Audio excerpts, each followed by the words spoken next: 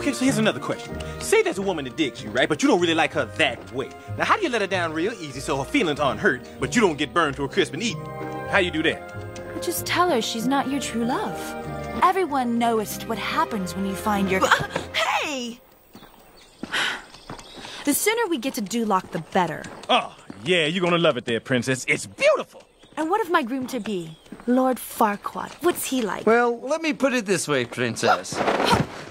Men of Farquaad's stature are in short supply. Oh, no, Shrek. There are those who think little of him. Stop it. Stop it, both of you. You know, you're just jealous that you could never measure up to a great ruler like Lord Farquaad. Yeah. Well, maybe you're right, Princess. But I'll let you do the measuring when you see him tomorrow. Tomorrow? It'll take that long? Shouldn't we stop to make camp? No, that'll take longer. We can keep going.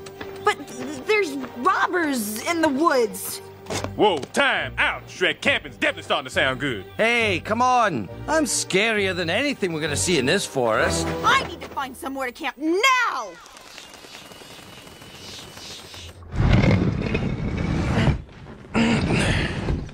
Hey, over here.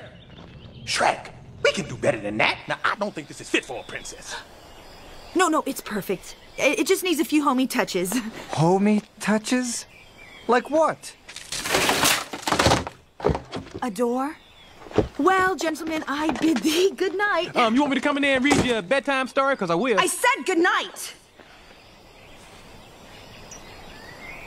Shrek, what are you doing? You know. Oh, come on. I was just kidding.